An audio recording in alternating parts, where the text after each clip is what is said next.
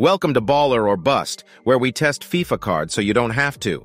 Today we've got this squad with Transfer Moments Openda.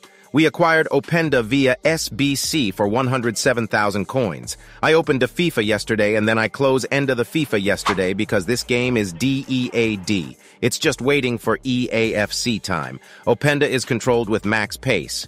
Gotta use marksman chem style to boost some other stuff. Decently quick, but this guy is a through ball merchant.